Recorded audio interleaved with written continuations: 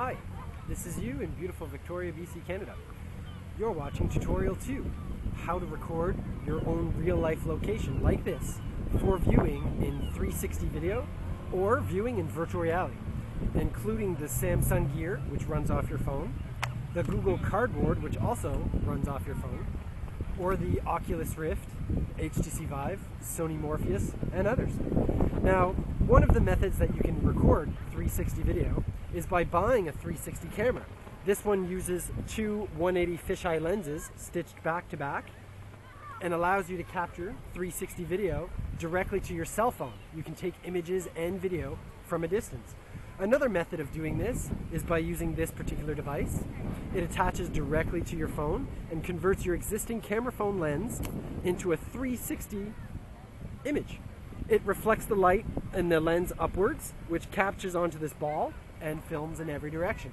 Another way you can do this is you can take multiple GoPro or any other type of cameras and attach them together facing outward in every direction. As soon as you record and stitch those images together, you create this spherical 360 ball.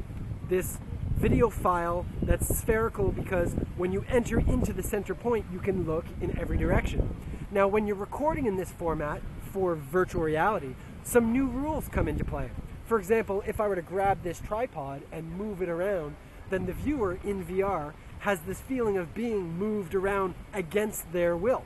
Now, if you inform the viewer that you're going to move the camera, then the viewer has no problem at all accepting the reality of that motion. But all of these rules are very surprising.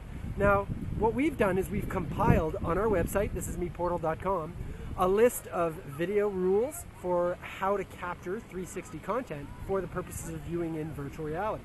I suggest viewing the rest of our tutorials as well, because this information on how to capture and view VR can generate income for you and can also allow you to send and receive messages to anyone you want, anywhere in the world.